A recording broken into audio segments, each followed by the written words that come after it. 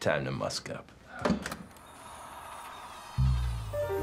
So today's video, I'm going to be letting you know if the new 100 ml bottles in the Art and Material line by Guerlain has been reformulated when they switched from the 75 ml bottles.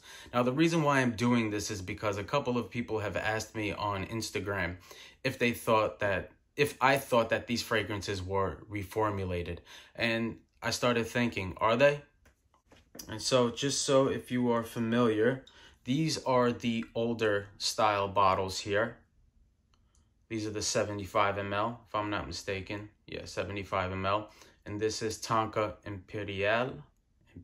I don't even know why I said it like that. Gorgeous, sweet Tonka tobacco. Some greenness in here as well. Just absolutely gorgeous. One of my favorites from this line. Although I do give this line a hard time. Now, this is the older boxes that they came in. And if you look right at the end of the ingredient list on all Guerlains is a number. That is the formula code.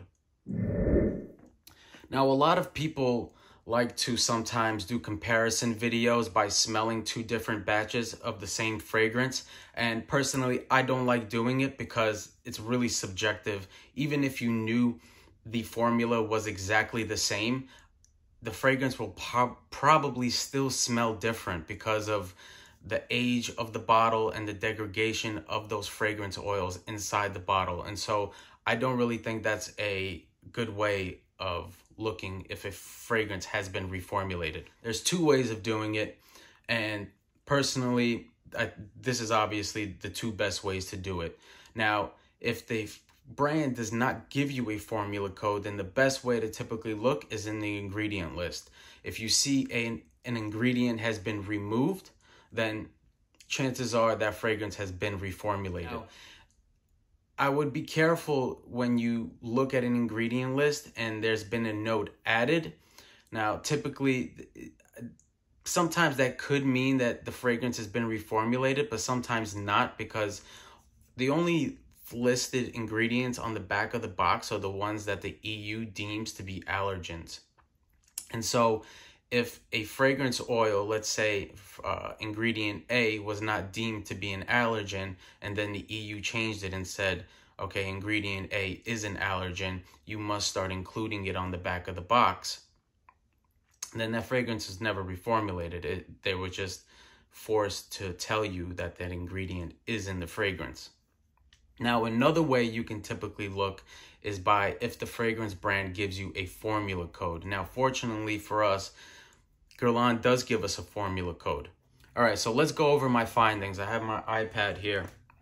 So everything I'm looking at, I'm going to post up as we're going through this so we can go through it together. And I'm going to talk about the fragrances that have not been reformulated in the line. Now, if I'm not mistaken, and if I counted correctly, there was 11 fragrances that were in the 75 ml bottles that were moved into the 100 ml bottles, originally from the Art and Material line. Now, there was the masculine line that Guerlain had that came in the wooden frame bottles. I forgot the name of them, but they took two fragrances from there and moved it to the Art and Material line. I did not look into those. I specifically looked into the fragrances that were originally in the Art and Material line. And from what I counted, there was 11 of them. So those are the 11 I'm going to go through with you right now. Now, the first ones I'm going to go through are the ones that have not been reformulated yet.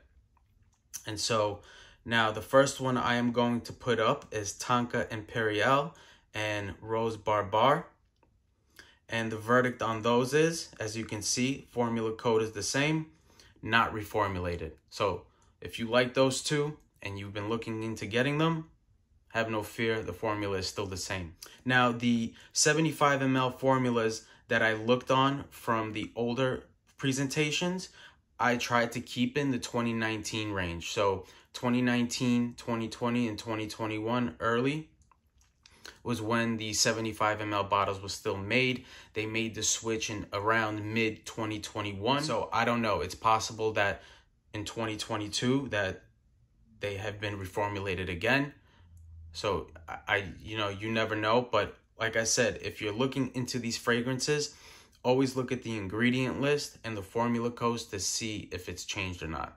Okay, next we have, that's not been reformulated, I'm going to post it up, is Iris Terefi. That has not been reformulated. That's a newer release, and so I was hoping that wouldn't have been reformulated already, and it hasn't. So you're good with that one. Now, the next ones that have not been reformulated are Angelique Noir and Cruel Gardenia. Those formula codes have stayed the same, so fear not with those. So obviously, I've given you the ones that have not been reformulated, right? And so now we're going to go into the reformulated ones. Now, process of elimination, you can obviously guess which ones have been reformulated already, but regardless, let's go over it. So next up is Neroli Artrin Noir and Joyous Tuberose. Those have been reformulated. And not only I've noticed that the formula codes have changed, but the ingredient lists are substantially different. Or maybe not substantially different, but some of them are really different, but maybe 1 or 2 or 3 notes have been changed around. Next up, Bois d'Arami and Embrans de Lang. Fuck that up. Anyways, those have been reformulated.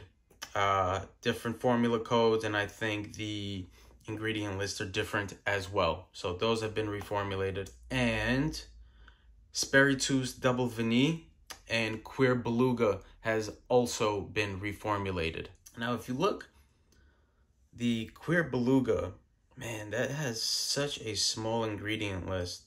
And I don't know, that fragrance is okay. It's cool. And Spiritus Double Vanille, everybody knows my gripe with that fragrance. All right, so as you can see, it looks like out of the 11, only 5 of them were not reformulated. The rest have been reformulated. What I do want to say is that in 2021, there was something that went down in the perfume industry, and that was the EU banning a ingredient called lilol. And that's caused many fragrance brands to reformulate and even discontinue fragrances. A lot of fragrances.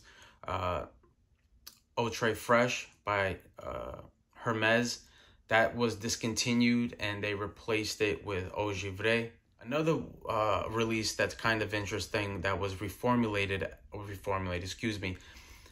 discontinued after 1 year was La Nuit de L'Homme Blue Electrique. Now that fragrance got a lot of hype, and the same year that it released was the same year it got discontinued, and that was because of the lilol ban. YSL also had to reformulate YSL-Y EDT because of the lilol ban. This ingredient really caused a ruckus and caused fragrance brands to reformulate or discontinue fragrances. That is the reason why I think many of those art material fragrances from the Guerlain line have been reformulated. All right, so those were my findings for today. I hope this helped anybody that's looking to purchase any of these newer 100 ml bottles. Take care. Bye. My God. What is that smell? Oh. That's the smell of desire, my lady.